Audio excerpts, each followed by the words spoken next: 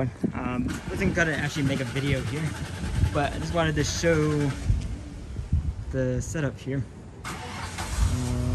Towing this, see what the efficiency is gonna be going home. Strap down. We're gonna see how it tows. Hey everyone, I don't know how I'm gonna do this video here, whether or not it's just gonna be some clips of me towing, or I'm actually going to do a whole video, but we'll find out. Actually, if I get, well, maybe I'll just do a whole video. Maybe I'll just do that. I'll show the first one, do a disengagement with just a trailer. Oh yeah, okay, well, side note, this is a perfect example of, so I can't even see so many cars. If there were cameras on the B pillars, they're not B pillars, on the repeater cameras facing sideways. Ooh, that's gonna be loud. It wanted me to turn there. I should have turned there. Crap. Well, we're gonna go this way. That'll reroute us. That's human pilot for ya. Let me just go ahead. Now turn left onto Conugar Road. We're in an autopilot here for full self-driving. I'm giving it a little bit more confidence with my foot. And so the thing that's probably not going to do, it's probably not going to, oh, it's going straight here. Wait, oh no it's not, it's taking a right here. Right onto South Church Street. It's probably not going to do is turn wide enough here. Oh, okay. I'm not counting that. I held the wheel too tightly. It was going to swing too narrow, and then it didn't. I also can't see behind me, so it's having to use.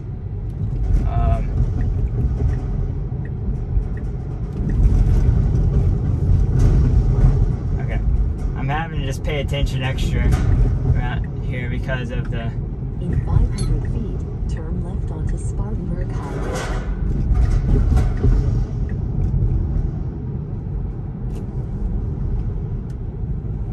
Now turn left onto Spartanburg Highway. Looks like that strap him quite enough. They kind of slid a little bit.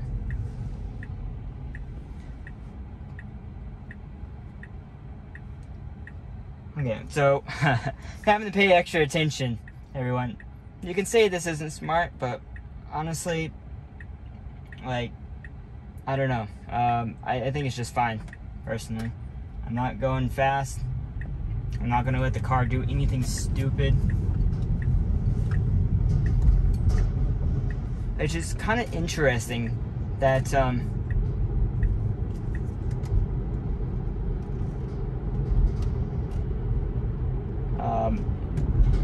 the car seems to be taking wider turns with the trailer attached.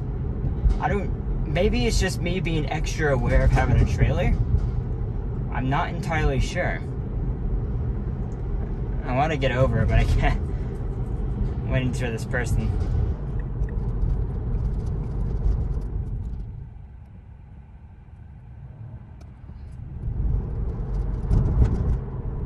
So you can actually see here, the car is, I guess the car can feel the extra weight. I can even tell the extra weight back there. And you can see it was using some brakes. I'm glad they've made this to where it shows gray at the end when it's using friction brakes. It's blended the two together. I'm not used to not being able to see out my rear view mirror. I always subconsciously check it. And though I have to get used to using my mirrors or using the cameras.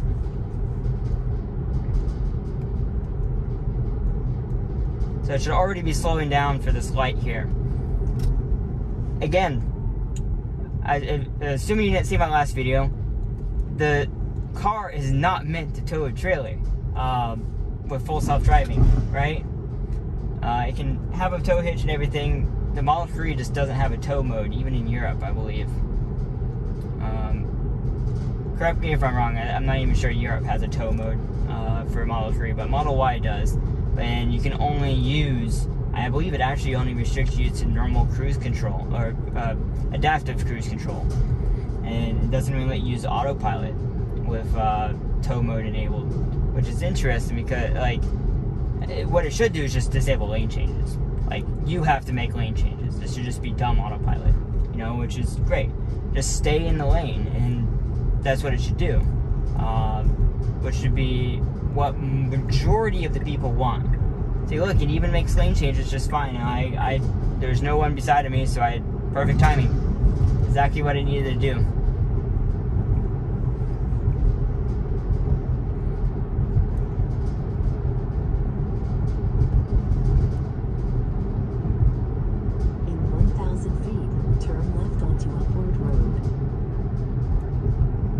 Okay, so it needs to get over right here. I'm gonna make it get over. And because last time with the trailer, I'm not risking this. Last time, now turn left onto Upward Road. That was an aggressive swing over. I'm gonna actually go ahead and snapshot that, just in case. Though again, I don't know how that works. You know, maybe if they see someone that has a trailer. I mean, I haven't seen a video yet of, I looked it up not long ago to see if there was a full self-driving towing video. I mean, maybe I didn't look very hard. I'm not sure, but I don't remember seeing one. And I was surprised, actually. I was actually really surprised. Yeah, so we're gonna see how this tows here.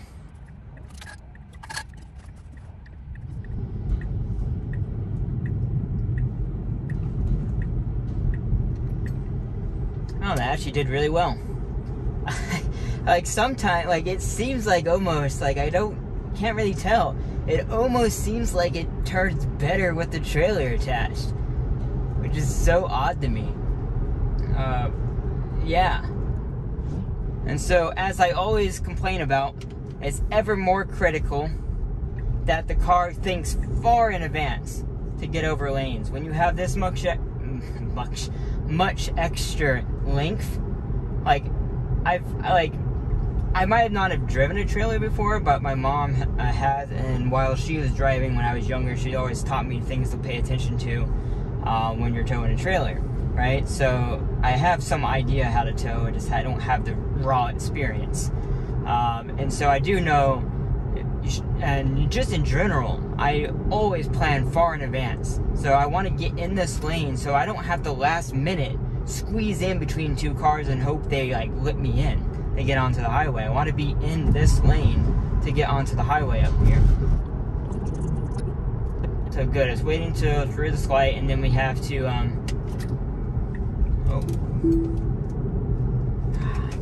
yeah, we're gonna make that a disengagement because it's not accounting for the length of the trailer and that truck that's turning right there. Now I'm gonna have to review the video, see if that was actually necessary. I'm gonna call that a disengagement. But yeah, if that truck wasn't there, I would have disengaged. But it as soon as it got past the light, it decided to get over.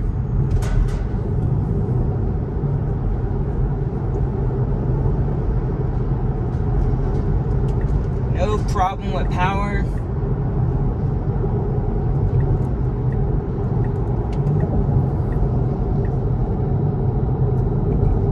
There's a semi-truck behind me. I can see it with my mirrors, but I can't actually, you can hardly see it with the cameras here.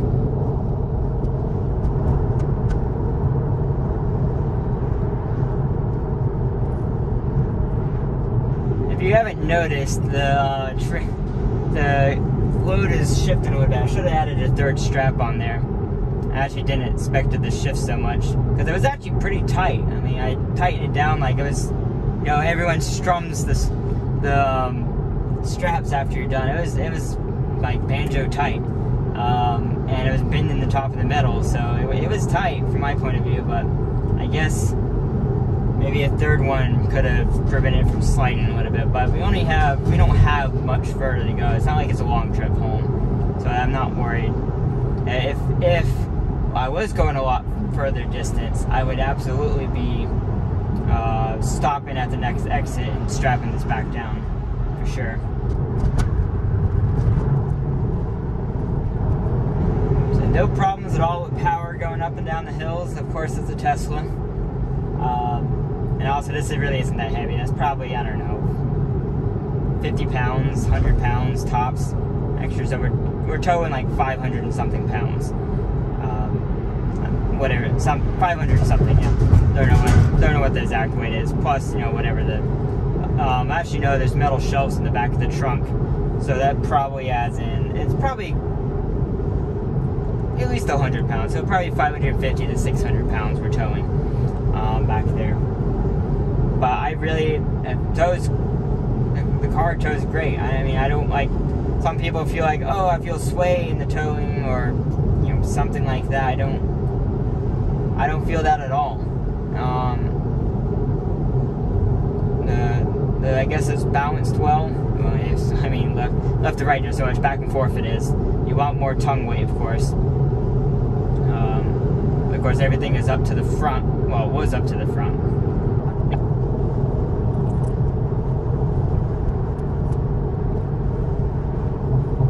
Just real quick, the trip. Wow, that's actually really good. 375, and it should go down just a little bit. So I'm going to actually go ahead and pre-lower this speed down because turn left onto Ozone Drive. yeah, so we're turning there. It needs to brake sooner on this hill, and I think the only reason it did is because of this car right here. Onto Ozone Drive. So unprotected left. It's not perfect at this one because this traffic that comes down from the left and right, and the left is a little bit occluded. That's good to go, actually. It kind of did the same thing where it turned the wheel right last time I came through here. It's interesting. And we just got to make it past this car, and that would be a single disengagement for this drive. So like, look, I don't. Because it sees that car right there, and it's like it's overly cautious. I don't understand why it does that. But yeah, everyone, I obviously if this is gonna get uploaded, this will be a separate video just to keep it shorter. But it's interesting, yeah. I get some footage online of towing in a Tesla with full self-driving, one disengagement. So clearly it's possible. So whether or not they're going to allow it is up to Tesla for sure. That was an appropriate slowdown for this car right here, actually. But yeah, that's gonna be the end of this video, everyone. Let me know what you think. If you have questions for me about the towing experience, I'll see if I can answer anything specifically to the Model 3 in towing, not anything else. But yeah, let me know. And I'll see you in the next video. Thanks for watching, everyone. Bye.